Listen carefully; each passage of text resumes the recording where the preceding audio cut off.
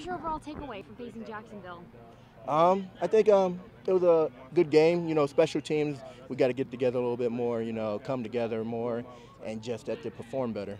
Yeah, I mean, there's still some question marks there, both kickoff return and punt returns. Yeah. Still Well, haven't made a decision there on that yet. I know that you that was your job last year, so Yeah. we brought in a little bit of competition this year. Can you talk about that? well, I think there was competition last year. You know, there wasn't nobody on the team that did it. So this year's no different. I mean, I think they're giving everybody a shot. You know, and you know whoever plays the best and returns the best is going to get the job. So you know, I'm going out there trying to do that. You got some rookies, Robert Haran, Solomon Patton. What do those guys bring?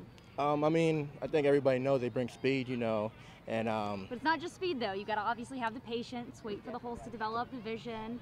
oh yeah, definitely at that position. But you know, just looking at them, you just see the speed right away, and you know that's a great thing to have at return. You know, if you're faster than everybody, and I mean they're coming along good. You know, both catching the ball well, and you know it's going to be a fight down to the end. What about Jeff Tedford's offense? How are you liking that, and where's your comfort level with that?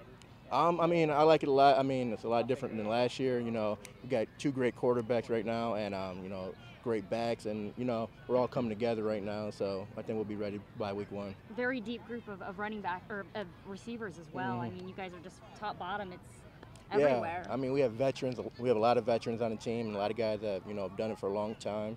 And we have some young guys, but I mean, I think we're coming together well. And it seems to me too, like, I mean, even though you have your guys that traditionally do line up on the outside, you know, you'll see Vincent line up in the slot at times as well, and he kind of mixes it up a little bit. That's gotta be fun. Yeah, definitely. You know, it's a mismatch, and you know, you get V-Jack in the slot on a linebacker or a safety. You know, it's going to be tough for them. So it's exciting looking at it and watching it. And especially for you, you know, I mean, I know that the idea of getting kind of this speed in space and everything. And I know that they're doing that with the running backs and stuff too. But what is that? What kind of opportunity does that give that for you? I think it gives you confidence. You know, knowing that you're going to get the ball and being able to, you know, they trust you to do something with it. You know, instead of say run a 20-yard route, they want to get to you quick and see what you can do. So I think for the guys that want to be in space, that's good for.